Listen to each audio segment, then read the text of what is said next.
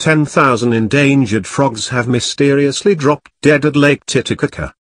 Authorities in Peru are trying to figure out how more than 10,000 critically endangered Titicaca water frogs, Telmatobius culeus, also known as scrotum frogs, have suddenly dropped dead around Lake Titicaca.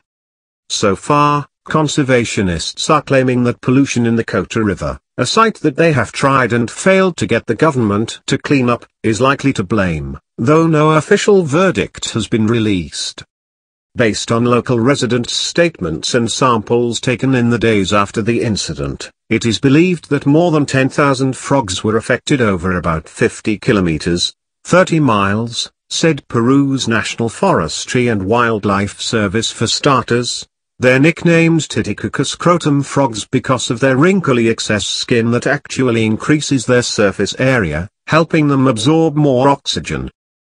Besides the not-so-glamorous name, the frogs are gigantic, weighing in at about 1 kilogram, 2.2 pounds, a pop, and are only found in and around Lake Titicaca, which lies on the border of Peru and Bolivia.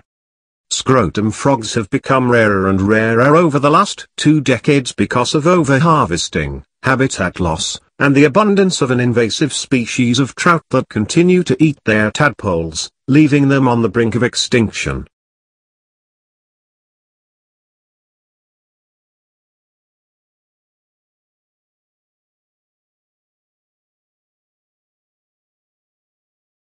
Thank you for watching.